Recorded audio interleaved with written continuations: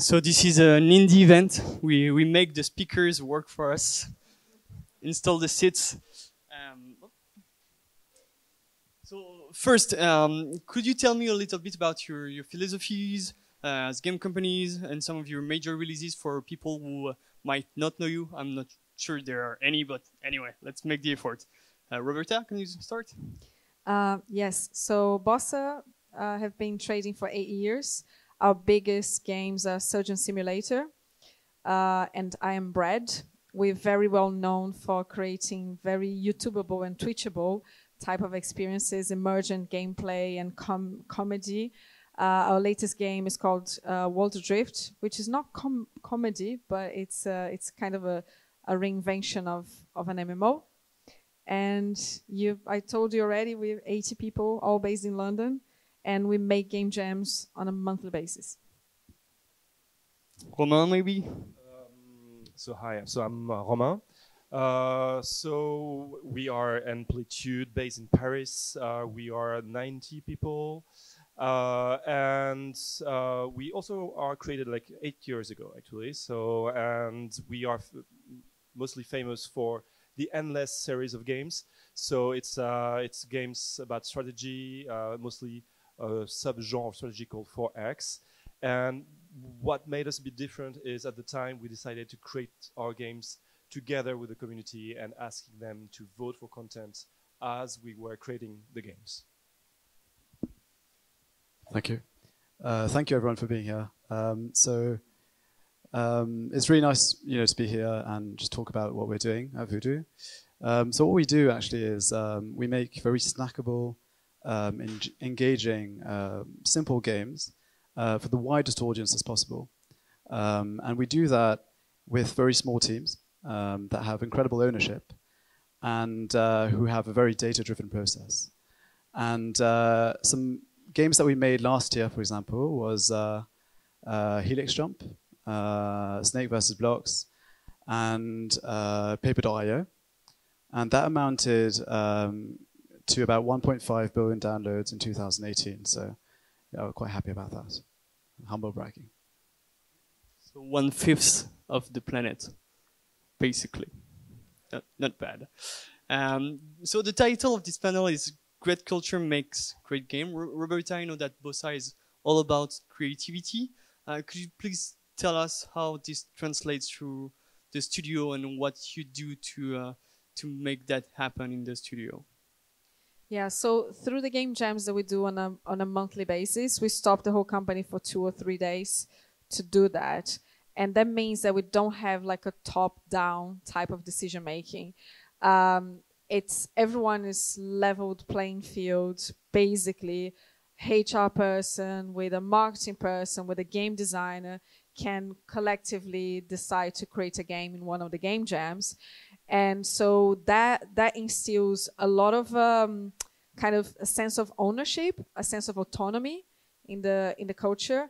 And everyone kind of feels that they are part of something bigger because they're not being told what to do. They're actually the ones behind creating something new. And also they realize that failure is very, very part of succeeding.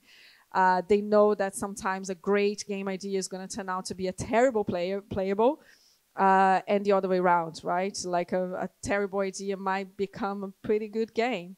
And so for culture perspective, it's very important that we all feel that we're connected, making something bigger together. Are there games not born out of Game Jam? Or are all the games you shipped, they were made at some point during your Game Jam? They were, yeah. All of our roadmap is fulfilled by, I don't know if should use this word, with games that come from Game Jam. So Surgeon Simulator came from Game Jam, I Am Bread, World Adrift, and we have another 2 on the pipeline for this year, next year, that also came from Game Jams. We create about 10 games every single month. Cool. So Gabriel, as you said, Voodoo is very famous for being a data-driven company, shipping games in one day and then trashing them or polishing them till you get data to where you want to be. Can you explain to us how that works and how it shapes the company culture? Yeah, sure. So I actually started in 2016. At that point, we started publishing games from external studios. And we had 2 games. The first one was Fight List, and the second one was Numerous Quiz. And so we were all testing the games amongst our friends. And everyone loved Numerous Quiz, which was like quite a numerical game. And everyone hated Fight List, just absolutely hated it. And so we released both. And one was a failure, like a total failure. It was so bad that we thought there was bugs in the game. There was no bugs. And the other one was quite successful. And in fact, the one that was successful was the one that everyone thought would be a failure. And after that, we understood that we just had to test our intuitions with data. So we came up with a process which is quite simple.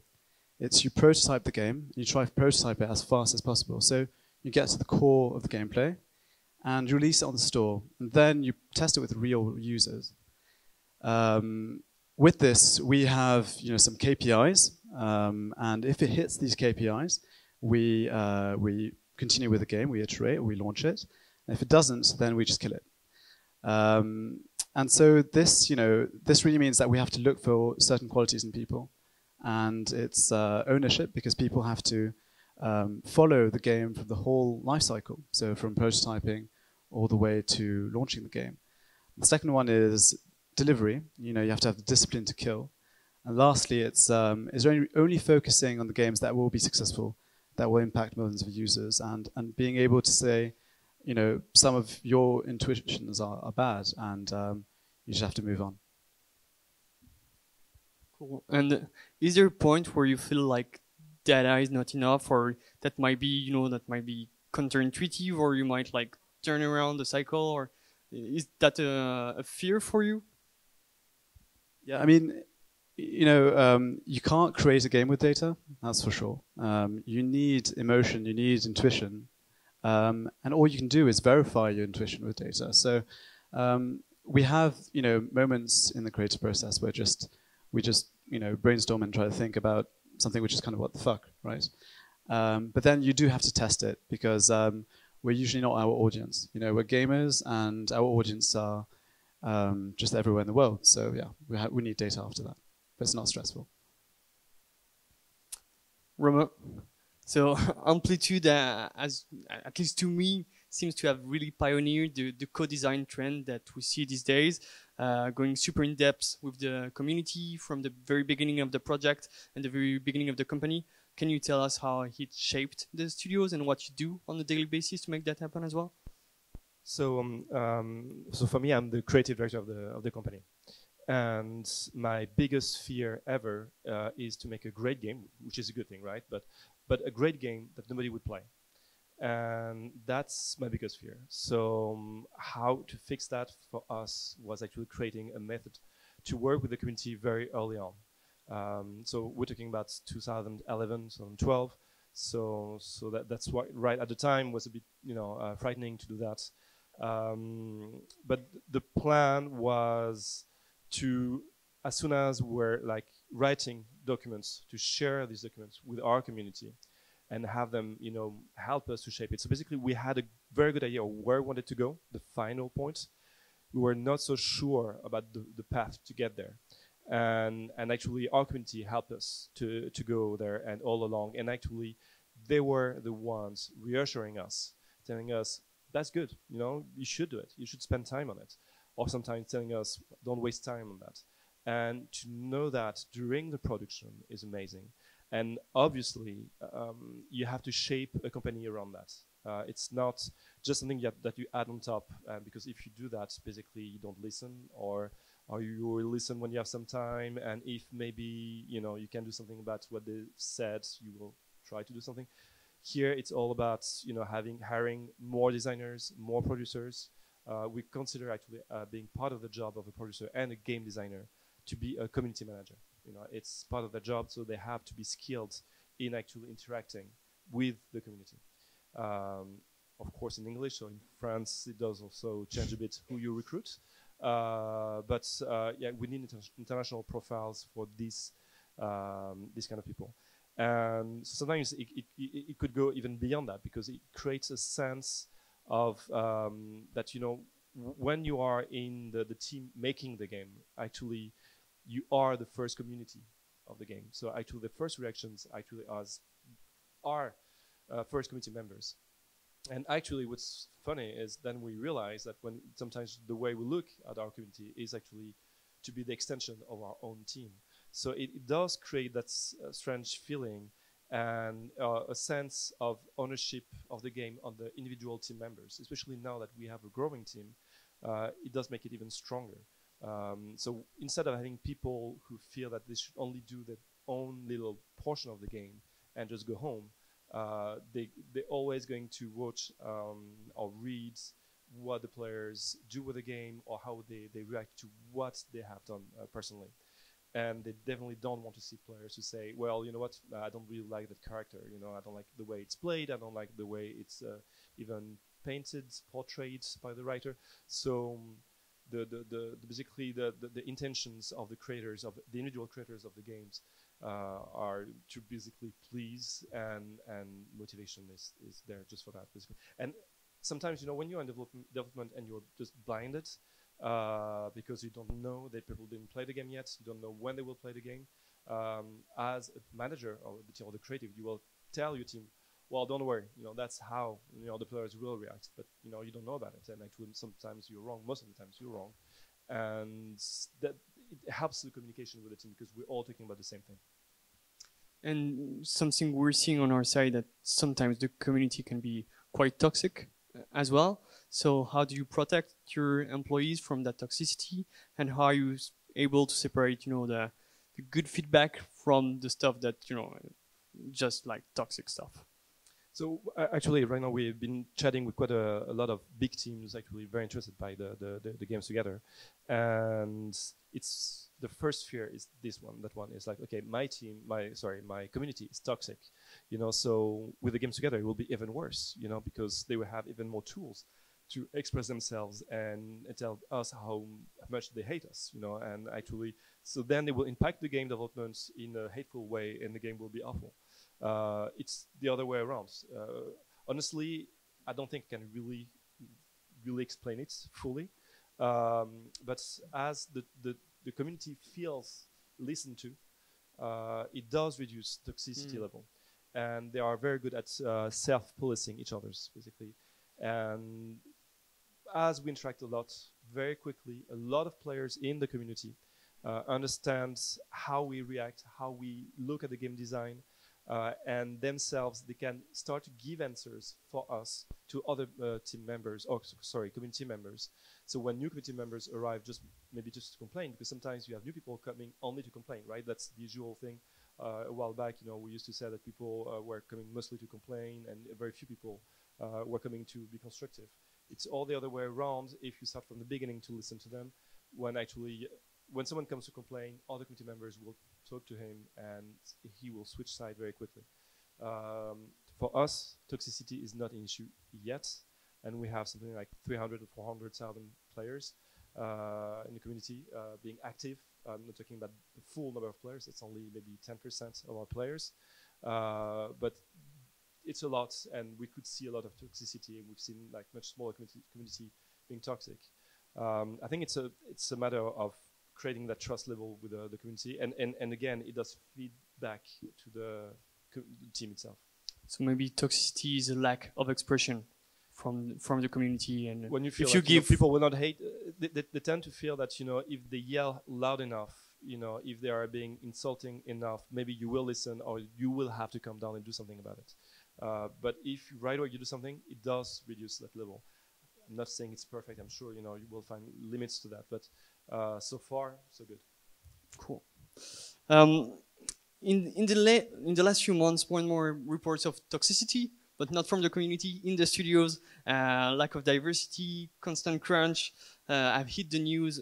So what's your take on these issues? I'm sure, you know, your studio are really healthy in that regard, but, you know, what do you do to prevent this stuff from happening? Who wants to start on this big one? No one? Gabriel, maybe? I think one thing we do is we tend to hire people who are quite young, so right out of school, So that's one thing. So they're probably potentially less, influenced. Another thing is that we're a creation studio, but we also have a lot of marketing. So that means it brings in different personalities, people who went to business schools or who did advertisement. So it's not just one closed, fish tank of just production people. So I think that, allows things to balance out. Yeah, I think we're probably very similar. We have 20 nationalities amongst 80 people, and people from all ages and walks of life. Also publishers and developers, so which naturally attracts quite different skill set. We skew towards millennials, so majority of our people are millennials, and can go on and on about millennials, but it's. I think that there's something about belonging that we have been creating since the beginning. We're very, very protective about how people feel belonging inside the organization, like promoting a lot of things like, games night and, kind of getting together. There's someone who's kind of building drones nowadays and he's just like, has his drone filming everything in the office every Friday night while we're having drinks there. So there's something about collectively enjoying ourselves and doing things together that they internally make us all, hopefully, be very happy to be going to work every day. Well, toxicity for us in the office is not much of an issue. We're not a crunching company either. I think on the founders, we're quite a lot of people who have seen a lot of crunch before, so it's not something we wanted to renew. Nobody wants to ever do crunch. It does happen basically, but we all know that with a good organization and a way to just from the beginning refuse it, it can basically not happen. I mean, we basically never had crunch. The fact that we never had crunch doesn't mean that we didn't have overtime. We had some nights that were a bit longer than others. I'm talking about real crunching for months and in weeks. It's not something and we'll never encourage that. Basically, we rather add days and months and and maybe years to the release of a game rather than to say, well, we'll ship next month and you all have to not sleep basically. So anyway, that's not an issue, but. Definitely, to go back on some of the problems of the industry, and we were talking a lot about that today, is if you look at Amplitude today, it is a white male studio basically. I mean, not just white males, but it's basically and young, because we really have also issues with that. I'm probably the oldest. No, not the oldest one. I'm the second oldest one in the office. So thank God we have Jeff. But anyway, so it is something we have to work on.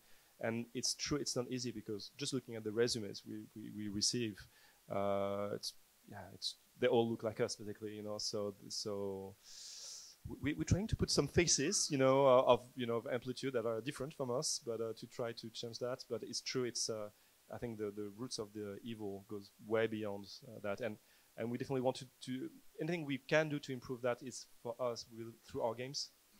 We try to basically really think inclusive in the games themselves as much as we can.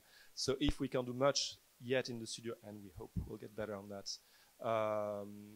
at least maybe through our games, through creating a generation with more female players playing our games, that maybe who will one day want to join the studio because they want to create the games they play basically. So perfect transition. Well, speaking of millennials, we have this new generation that comes in the workplace with very different values and motivation from the previous generation, and we kind of have to tailor our cultures around that. And I wanted to know, maybe Gabriel, all of you at this point, what did you do at some point? You were like, we're not work, what we're building is not fit for these people. So what do we have to do to change, or to make sure that the new generation and the generation maybe after that can come working in our studio and be in the right place? Who's going first on that? Roberta. So yeah, majority of I'm Generation X, just about, almost millennial. Well, first, there are loads of myths, right? So first one is that they don't like as much avocado as we think they do. I typically make this joke because it's like, that's true. They already told me that. It's like, everyone thinks we love avocado, but we don't love as much. So I think there's this perception of social entitlement. And I think there's, again, a massive myth, because this generation is actually, at least in the UK, they're having way more difficulty to kind of, get a stable job and get to, even have hopes to buy their home, right? So the flat sharing until they are like 35 or etc. And so I think the way that we deal with that is to level with them all the time and learn from how they behave. Because if you think through deeply, they grew up in this day and age where everything that they learned has been hugely influenced by the internet, and they possibly learned a lot on the internet, which is a place where you don't need to feel frustrated until you feel you mastered something, right? And I think they go to the workplace and they think that they're going to do the job for the first time and they're going to nail it. And then they don't. And I think what we need to do as leaders and managers is to actually give them feedback and the means for them to succeed, because they think that it's like failure is not an option, or I cannot fail because I never failed on the internet, right? And I think we changed a few things as well from a HR perspective in the company, which is to give more frequent feedback. So the sense of immediacy that tell me now if I'm doing the right thing or not. Don't wait to talk to me every 6 months, right? This whole performance management thing, like every 6 months you evaluate the person and every year, is just totally out of place nowadays. You need to be constantly there and giving feedback and helping and coaching your team to kind of progress. So I think as much as we might get annoyed with a few things that millennials do on the day-to-day, I think we have a lot to learn and to create better organizations to get the best out of these amazing people.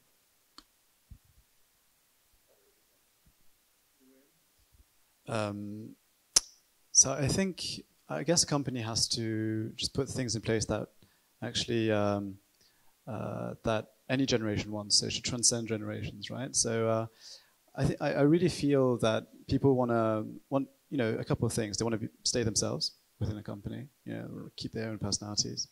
They want to be free, right? And they want to own the projects they work on, and they want those projects to have impact. So very simply, what we do is we have this value of ownership, right? So you really own, you're in a small group of people where you really own the projects you work on. And this means that, well, millennials or new people who come into the company, they, since they have this ownership, they prototype fast, they fail fast, and they learn fast. So I think that's one thing we do to kind of solve that problem. So a more specific question maybe for Romain and Gabriel, sorry, Roberta, but if you want to answer, please be my guest. What do you think are the French specificities that can impact your game studios in a positive or in a negative way? Because the objective from this event, we're looking at Finland, the Nordics, where the ecosystem is so tight and really comes together. And sometimes it feels it's a bit more difficult here. So we wanted to do something about that. And I wanted to have your take on, what was good, what was bad, what we need to improve, and what we can be proud of.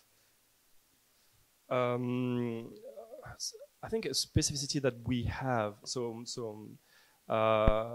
When we were acquired by Sega like a couple of years ago, and one of the things we told them to try to be seducing, to tell them how great it was to buy a studio in France.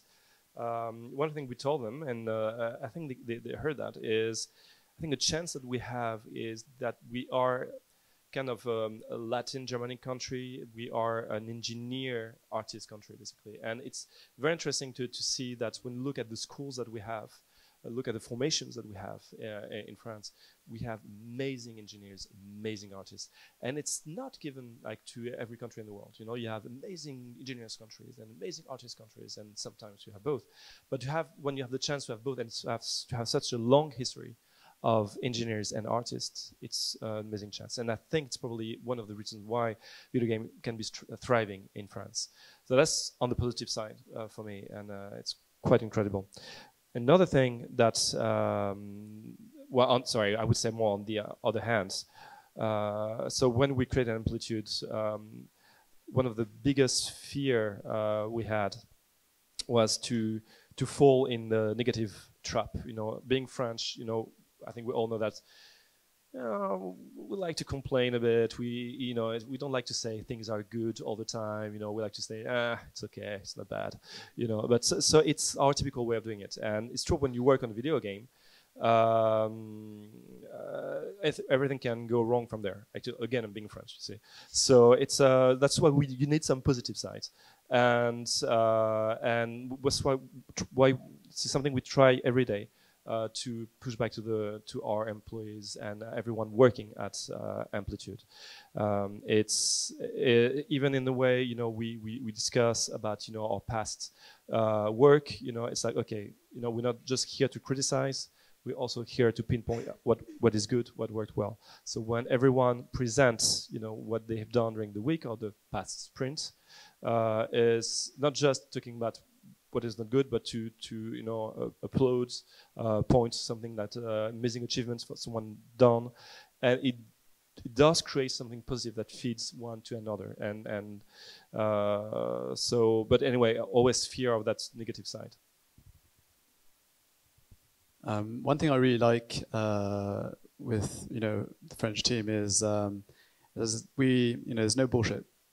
It's once everyone's okay on the first principles, it's just, you know, everyone just moves on, can have really positive conflicts to grow the game, you know, and that's really cool. No negative. So not so French. Okay, thanks everyone. I think it's time to take maybe some questions from the audience. Do we have any questions?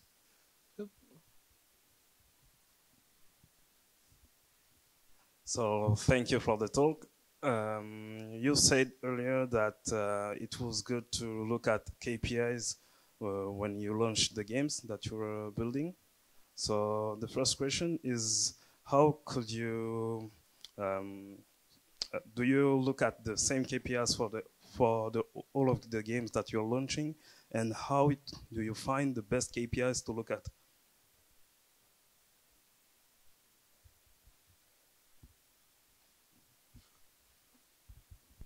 Thank you. So I think if you really simplify things, there's three things you have to look at. The first thing is how attractive is your game? And that means how marketable is it? Will people want to play it when they see it? And the KPI for that is CPI, cost per install. The second KPI you want to look at is how engaging is your game? Do people come back and play it? You know, play it? And for that, you have to look at retention. And the last one is LTV. So are people willing to spend money in it, or are people willing to stay in long enough to watch enough ads so you can make your money back? So, you know, those are the three KPIs we look at. Obviously, you can go deeper into it, but for this case, it's quite good to be simple. You know, just keep it to those. A very specific question. Question maybe more about culture. No culture, still very specific question. People want to know 1.5 billion games. Do we have another question? No question? Oh, yeah. Hi, thank you for the panel. My question relates to culture, and specifically the difference between maybe the French ecosystem and a more English ecosystem. Roberta, you were talking before about your experience building the company and your studio, and you were talking about A-level investments, stuff like that, VCs, some this is something that I feel is very well developed in the English culture, the way you relate to investment and the way to build up companies. In France, I find that the studios that we have, more often than not, they don't speak about this side of things. So I was wondering, especially from the perspective maybe of French studios, how does it feel having to build a studio in France in regards to maybe not having access to this culture of a more widespread culture of financing and building up with finances coming in to grow, which is maybe something that we found more away from France and not necessarily in France. So it's true. There's something in France where money is dirty, right? So we don't talk about money. We talk about players, not customers. We always try to avoid talking too much about that. In our case, we built the studio getting money from our friends. So it's a friends and family funding. So we had 47 friends with each one tipping in. And we did that, I think one of the first, the last time we asked their money, we had our interns actually helping us with everyone. So in a way, these interns who today are pillars of the company were really involved in, getting the cash. And for a couple of years, money was not an easy thing, so looking at Mathieu over there, who was with me on that side, and it was not always easy. But anyway, we took money, and they knew that, we needed money to survive. So it's true that since we've been past these 2 years, basically, we never really took money with, our employees, and we tend to focus more on the players and everything. But it's, I agree with you. It's so we're working with Sega based in London. When we arrived over there, it's true. It seems to be a very different culture. But yeah, and I'm more uneasy myself, I think, even when I'm there talking about it. So I don't have a great answer with that, but it's basically. I don't know how many of you guys here in the room have been, pitching in to get some investors coming in. And I think it's fine that, as creators, when we ask for money, that people see that we are uneasy with it. I think it's okay, as long as we're being realistic. It's more, I think, with your first employees being a small studio and so the relationship about money is, I think, more different. But I don't know how that would be for you. At the beginning, how was it when, you were a young startups and you had the first employees? Did you talk about money all the time? Definitely not. So 3 co-founders, myself and my 2 co-founders, we put our savings into the company to start, and we worked with freelancers. So that because we didn't know how long it would last. And then in the meantime, my co-founder started pitching to investors until we got the strategic one on board. I think there are two aspects I would look at. I don't know enough about the French ecosystem, but I can talk about what I see in the UK and is heavily influenced by the US as well. I think first is competition. So in London in particular, talking about social impact, right? We are competing with people with great technologists and engineers who would want to work for DeepMind, who would want to work for Google and all those big guys that promise them huge social impact, and we're like, hey, you love games, come to us, right? So I think there's the competitive environment as well. And I think the other aspect is what is the business you want to create? I think that's a very, very important question. When we decided to buy back the company to become totally independent, we were very sure at the time that we wanted to create the way we wanted as more of a lifestyle type of business. And then later on, as things progress, we're like, actually, I think we're now ready to go into the high growth again. And these are two very different businesses.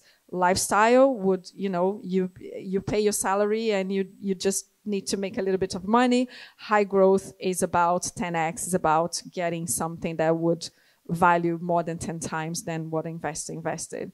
So I think these are the 2 things, environment and what is the business you want to create. These will dictate what you want to do.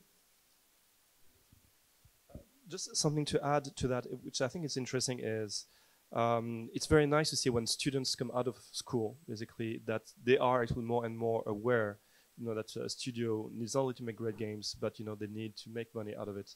And when we take decisions, when we need to monetize around the games, they do understand that we're being creative, but we need to make money as well. And I think when we have these discussions, with the team, it's always very healthy, and that is I don't know if it is a new trend or when from the schools in education where they understand that, but it's good and healthy, basically, that it's not all about making good games and we don't care if it's being sold or not. And if I can complement that answer, I think in France, video game people usually they want to make projects and they want to get projects funded, and usually investors they don't invest in projects, they invest in companies that can be there for 10 years. And I think in France we see companies as these evil things, managed by evil bosses, and we don't like companies so much, as French people, and we have a tendency to shy away from the company thing, and we need to get that culture of building studios, building companies, not just financing projects and financing dream games, but really to be there for the long term and to build companies that are going to last for 10, 20, 30 years. And that's, I think, for me, one of the key difference between France and what's being done in the UK or the Nordics, where they really focus on the long term and on the companies and what your company is about and what it is trying to build.